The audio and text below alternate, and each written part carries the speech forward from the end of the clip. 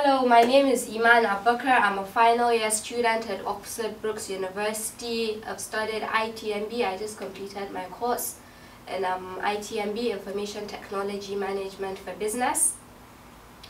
I've done a project on e-learning in developing countries, and I've focused on my country, Nigeria. Along with the project, I have designed a system, a proposed e-learning system to support education in Nigeria. I have used a school in Nigeria to come up with my requirements for this system. Like I said, this project is about e-learning in developing countries, identifying challenges, discussing wider issues such as the social and economic impact of e-learning. And I've also tried to make some suitable recommendations on how to improve the quality of education using technology. I've developed a system called STUIS.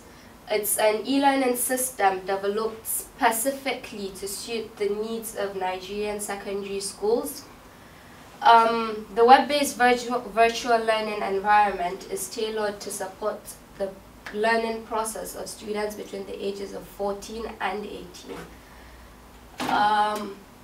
The aim of the project is to develop a flexible e-learning system that will improve learning opportunities within high schools in Nigeria and foster positive effects. I have witnessed and experienced the impact of technology on education. When I was first told I had to do a project, I started off thinking, well, how do I use all the knowledge I've gathered to make a difference in my country? Because I want to go back and I want to see things differently. I want to see people do things differently. So I started off thinking, how do I use the knowledge I've acquired here to go back there and make a difference?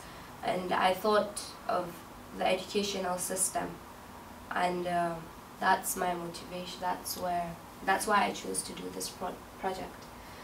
The main problem in Nigeria is lack of quality education, and then lack of technological learning resources, which contributes.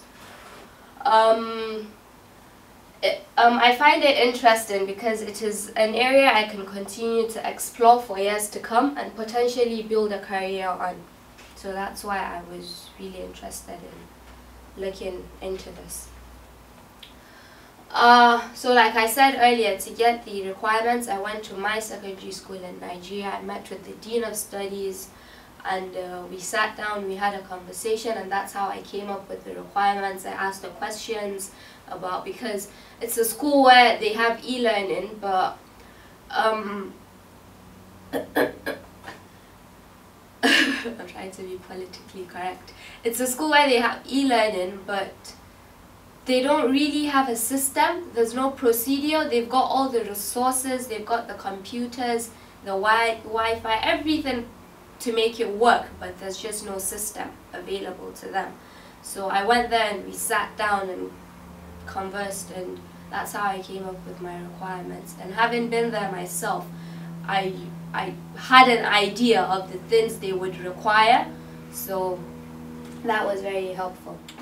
During the course of my project, I found that educational institutions are heavily investing in ICT tools to meet technological demands of today's world.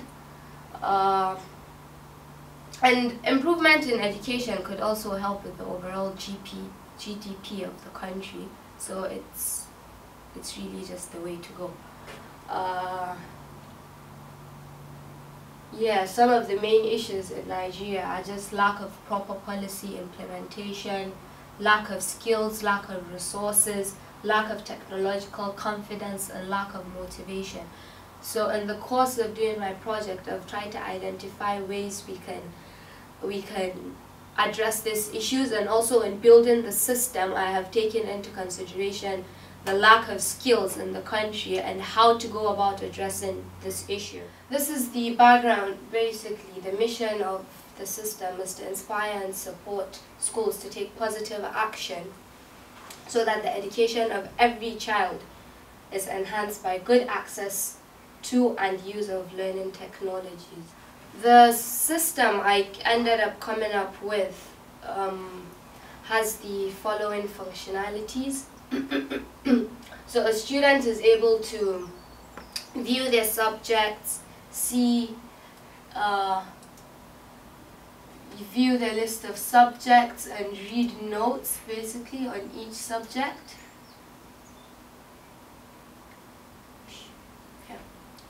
And read their notes. The teachers design the contents and these students go on there and they have access to it from anywhere, even after class hours. The students are able to search for their teachers. They're able to view their timetable. The teachers can set up homeworks and the students get to see them and set the deadline, the details of the homework, everything regarding the homework. Also, they're able to read latest news from I've streamed this from one of the most current Nigerian news websites, so it streams live, and yeah, it just keeps the students up to date with what is going on in their country, and they just get to know and important dates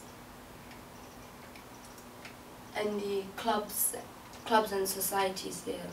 So these requirements are based on the day-to-day activities of normal secondary of the school I went to talk to. Obviously, there are many ways I can improve the system, but I had a short period to do the project, and I also appreciate if I could get any support with technical skills to improve the functionalities of the system. I also have other functionalities I would like to include to the project eventually as time goes by.